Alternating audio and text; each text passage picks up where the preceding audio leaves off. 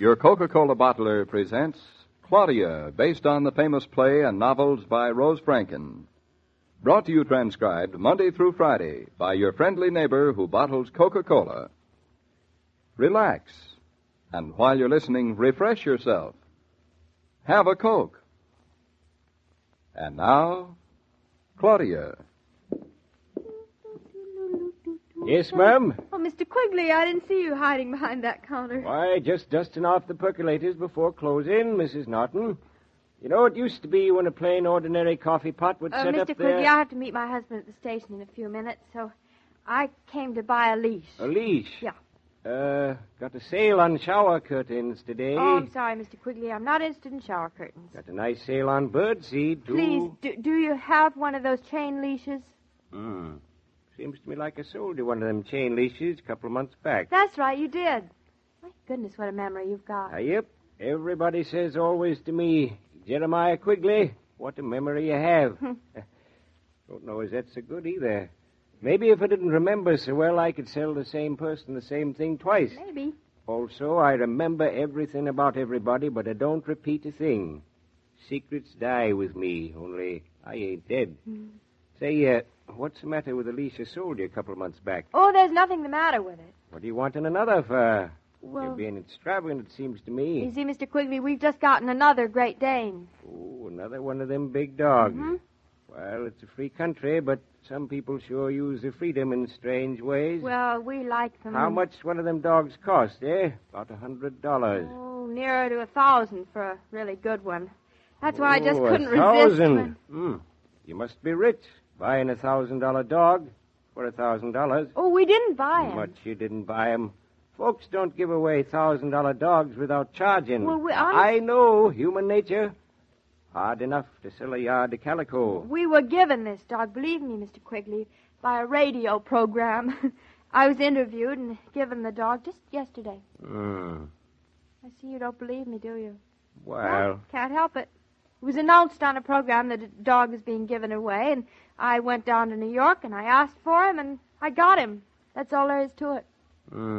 We never could have afforded a second Dane otherwise, and considering the upkeep, we can hardly afford him this way. You got to be rich to afford the upkeep. No denying. They're a mighty big dog, they are. What's the use of arguing?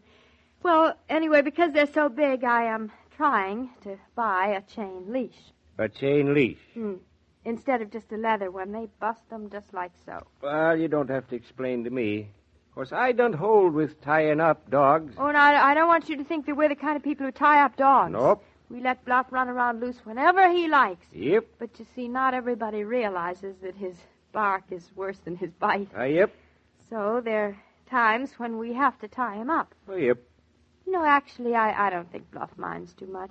Because the minute he's tied up, he feels ferocious. Yep. So it sort of feeds his vanity to tie him up once in a while. Yep. Mr. Quigley, why are you looking at me like that?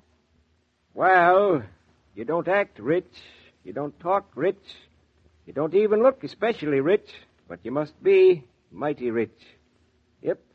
Them Great Danes are awfully big dogs. And big dogs sure do a lot of eating. Eating costs plenty of money these days, you know. So I figures you must be mighty rich. Well, then I think you ought to know that I expect these dogs to eat us right out of house and home. Yep. And my husband's the kind of people who'd rather feed a dog than feed himself. Yep. So even though these dogs are a lot more than we bargained for, and actually we have no right to keep them, well, there they are, so we'll never be rich. And now I guess I better buy that leash and get out of here. I still have to make my husband's train. Yep. So could you show me one of those chain leashes? Right over here. And, Mr. Quigley, if you should happen to see my husband, please do me a favor and don't tell him about this new dog. Well, he can't very well have a Great Dane around the house and not know he's there, can he? Oh, he's not around the house yet. No? I don't even know when he's coming, but the point is he's supposed to be a surprise for my husband. Some surprise. You sure you know what you're doing, Mrs. Norton? Of course I'm sure, Mr. Quigley, so please don't tell David. I mean, if you should happen to run into him. Oh, I don't repeat nothing ever, Mrs. Norton. Good. Still, I don't believe in surprises myself. Whenever Mrs. Quigley surprises me, it's always a disappointment. Here are the leashes. My goodness. Shouldn't he have a variety? Yep. Quigley's store's got a variety of everything. These are the chain leashes.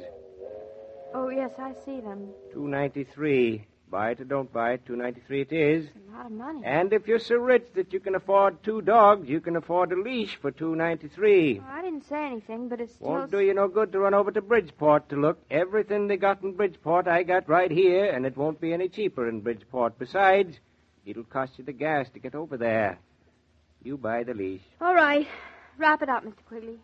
Something else you want to buy? No, not another thing. I heard that train whistle just a minute ago, so just wrap it up and I'll Got go. a nice sale on roasting pans, you know, Thanksgiving Oh, leftovers. please wrap up, Felicia. I'm getting terribly late, and I hate to keep Mr. Norton waiting. Especially when I have to explain where I was, and I don't want to tell him why. Nothing to be ashamed about shopping in Quigley's General Store. Still, if you have made up your mind, that's all you want. I'll wrap it up for you. Thanks. Stay where you are. I'll wrap it up. So here's where you are. David! Fine way to meet your husband at his train. David, you're psychic. How'd you find me here? Nothing psychic about it. I looked up and down the street, and when you weren't at the station, I saw the car parked in front of the store. Well, So you're brilliant. this is a fine place for you to be. What's the matter with it? Nothing, except don't I look woe-begone and forlorn? No, darling, I tried to get to the station, but you know that Mr. Quigley, when he starts talking... Now, stop apologizing. You're forgiven. Thank you. Don't tell me I'm sweet. You are.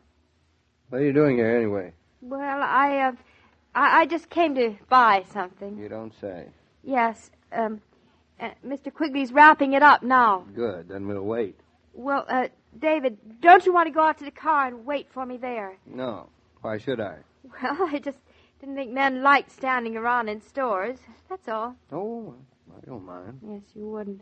This isn't like a department store in New York. Funny old place, isn't it? Yes, hilarious.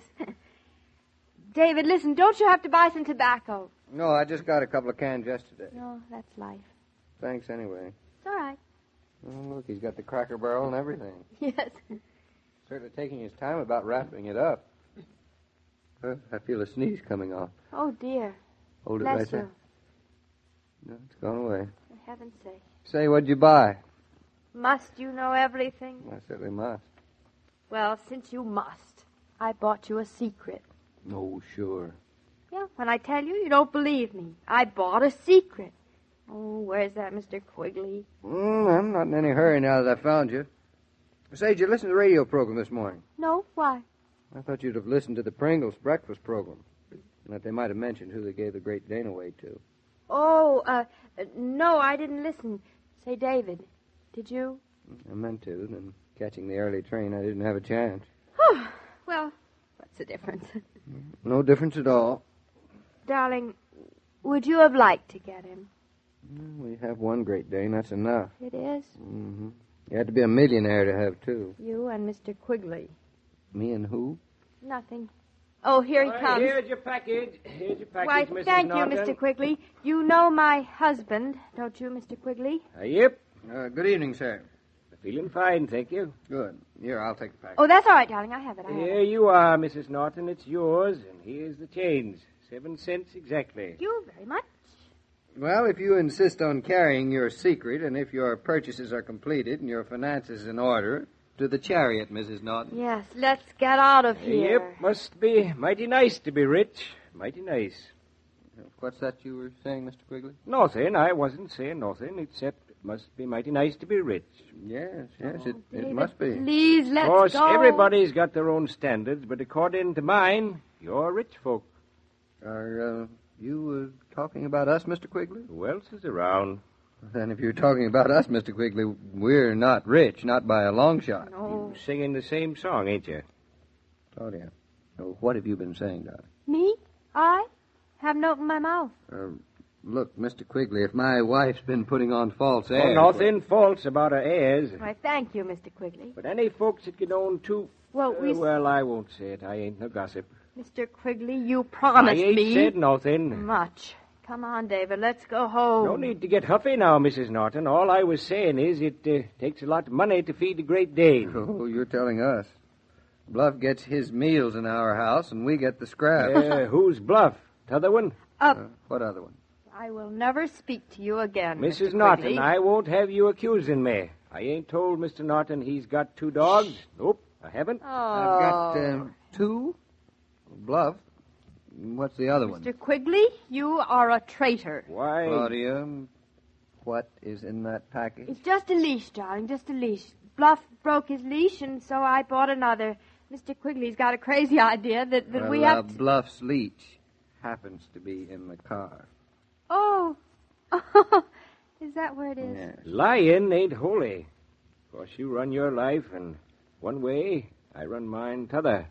I don't meddle. Oh, what's the use? So you are the young woman who was in the other room, huh? Young woman in the other room. Shut up now while I tell you a few things. You were at the Pringles yesterday morning.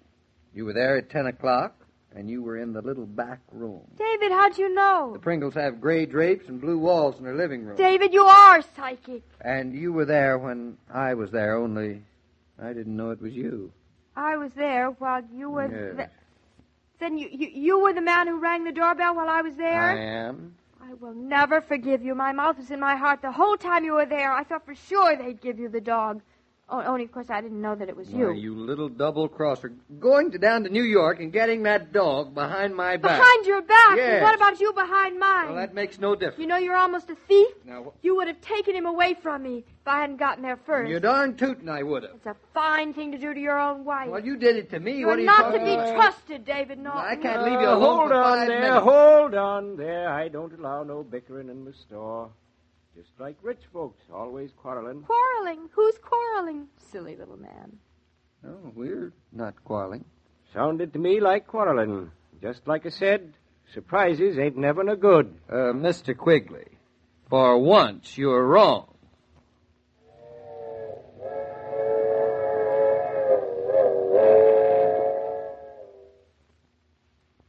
Shopping is getting to be less and less of a chore now that selections are greater, now that so many places have Coca-Cola coolers installed right where you do your buying. It's easy and pleasant to stop in the midst of your errands, drop a nickel in the slot, and get a bottle of ice-cold Coke. It helps you shop refreshed. Mr. King, what do you think, eh? What do I think about what? Why, some folks just don't make no sense. None whatsoever. If you're talking about Claudia and David, Mr. Quigley, I think they make a lot of sense. 2 dogs, now, that don't make no sense. Particularly you ain't rich. It don't. Oh, but they are. Said they wasn't. Not the way you meant. But anyone with 2 Danes, space for both, and a marriage that's solid, that person's a millionaire. Well, it's all in the way you look at it. But 2 Danes is an awful lot of dogs. Yes, 2 Danes are an awful lot of dogs. We'll find out tomorrow. Well, I have to close up the store now. Be seeing you. Right. See you. Every day, Monday through Friday, Claudia comes to you transcribed with the best wishes of your friendly neighbor who bottles Coca-Cola. So listen again tomorrow at the same time. And now, this is Joe King saying au revoir. And remember, whoever you are, whatever you do, wherever you may be, when you think of refreshment, think of Coca-Cola. For Coca-Cola makes any pause the pause that refreshes. And ice-cold Coca-Cola is everywhere. This broadcast of Claudia was supervised and directed by William Brown Maloney. And now, here's a word from your friendly neighbor who bottles Coca-Cola.